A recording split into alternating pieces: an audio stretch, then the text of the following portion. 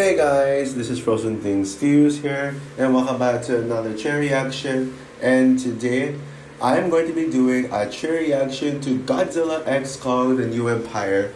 Wow, I mean we're getting a lot of great Godzilla content this year, and especially lately.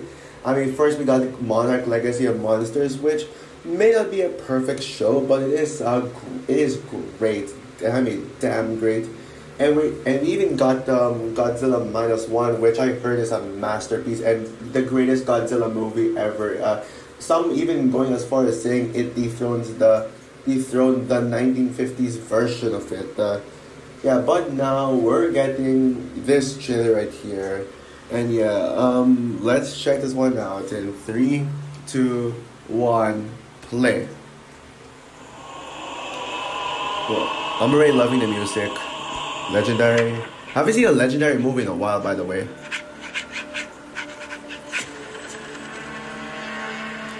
For most of human civilization.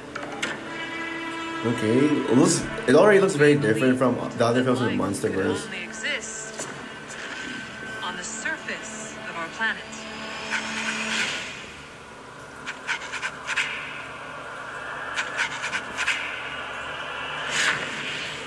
Ooh, I got Transformers vibes from that. I know that was called What else though. were we wrong about? 2024. Ooh, the visuals look amazing. Wow. It's Kong. This world has more secrets. Oh, the same world from Godzilla vs. Kong. Wait, is that Cypher? Is that Charlize Theron? Oh my god, so cute. Oh my god, I'm seriously getting Planet of the Apes vibes. That's not common.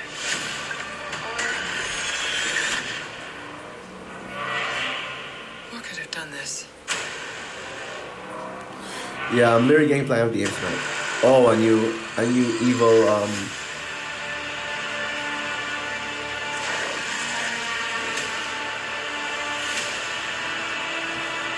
This looks amazing. Okay, Braintree Henry, photo from Mentos. Yeah, the best character. Probably gonna be the best character in this movie without Millie Bobby Brown in it. Whoa, CGI. Whoa, Godzilla has never looked better than ever, not gonna lie. Oh. He looks terrifying.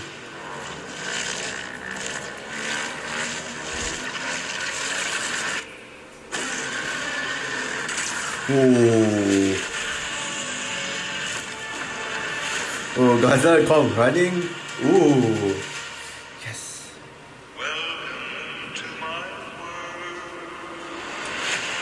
Godzilla X Kong: The New Empire. Wow, I liked it. Oh. So cute.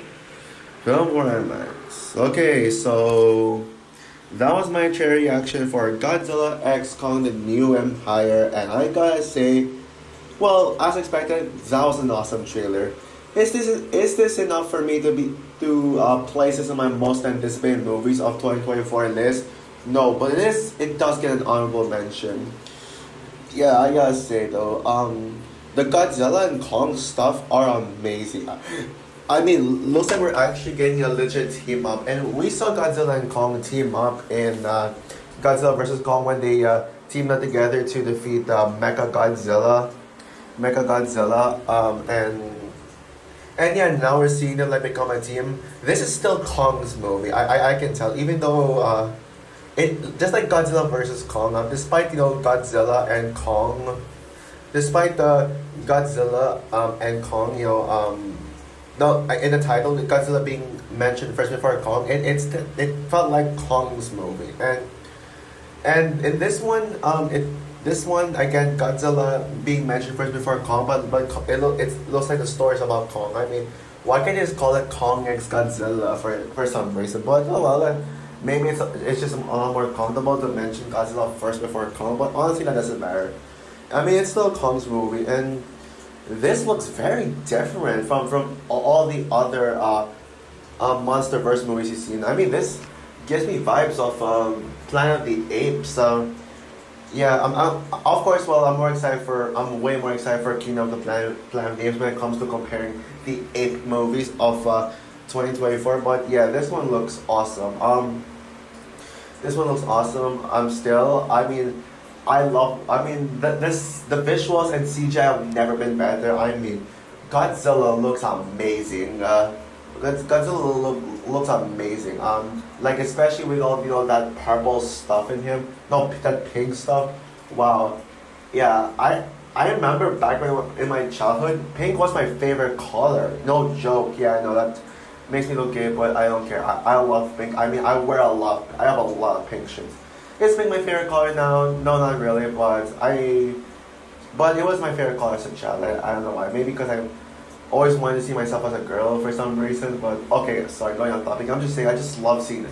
I mean, I know I'm going off topic, but the point I'm trying to make is I just love seeing pink, and seeing Godzilla just turn pink. Wow. And Kong, even his design. Yeah, I love the new ape world that they go to. It looks really good. The new villain, like, he reminds me of Koba from Dawn of the Planet of the Apes for some reason. Like he gives me Koba vibes, except giant. So yeah, and yeah. Although yeah, I do have a few concerns about the movie. Yeah. Yeah, actually, remember when I said like, oh, is that Charlize Theron? I actually just realized that was actually Rebecca Hall's character from Godzilla versus Kong. Godzilla versus Kong. And yeah, yeah, she had that haircut which makes her look like Cypher. I am gonna be real honest with you, all. I do not like that haircut. I think she looks really bad. I mean, seriously, I can guarantee this is probably the same guys who did the makeup and hairstyling for Charlize Theron's character for Cypher in F9. They're doing the same thing here, and seriously, they need to stop making women look like that. Seriously, like, stop with that hideous hairstyle. I hate it. Yeah, I mean, she looks so different from Godzilla versus Kong, and I loved her looking Godzilla versus Kong. I feel like the characters are gonna be a bunch of nobodies again. Like, they're gonna make the characters look forgettable and useless, just like the typical MonsterVerse. I mean, I think that looks like Gia, the one of the standouts in Godzilla versus Kong. The deaf child. I think she's going to be a standout in this movie. She's gonna be like the one great human character. And without Millie Bobby Brown in this one, yeah, I think she's gonna be the best character. And speaking of Millie Bobby Brown, man, I am disappointed that Madison is no longer going to be in this one. And also, Kyle Chandler's character too. I know people hate both characters, but I mean, they deserve to be in this movie too. I mean, maybe I'm guessing it's Millie Bobby Brown is not in this one because of her schedule because she's busy with Stranger Things season 5. So I can totally see that, but. I mean, I like Madison Russell. I think she's easily by far the best character in the MonsterVerse. And hot take, but I prefer her in Godzilla versus Kong than her in King of Monsters. Yeah, and yeah, I mean, I totally get that. And I totally can see why people say Kyle Chandler's character is annoying, but I don't find him annoying at all. I like his character. I don't love his character, but I kind of liked it. So yeah. I guess that's all I have to say. This is probably my second most anticipated movie. This is definitely one of my more anticipated movies of April 2024, but I would say probably third, I guess. Wait, is there? Oh yeah, third.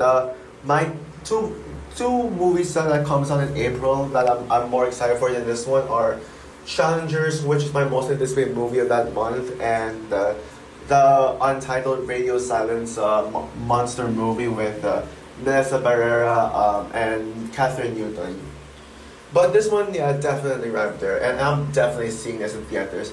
I might even take my friends to see it because I have a lot of, I have a group of friends who are massive MonsterVerse fans, like massive Godzilla fans. So that's all for my trailer reaction for Godzilla X Kong. Are you excited for this movie or are you not excited for it? Oh, yeah, and by the way, I forgot to mention. I highly doubt this will top Godzilla vs Kong and Godzilla King of the Monsters, but damn sure I know this will be way better than Godzilla 2014 and Kong Skull Island. So yeah, comment down below, like, subscribe, hit the notification bell, and stay tuned for more views to come. I don't know what my next video is. Oh yeah, I know my next video is.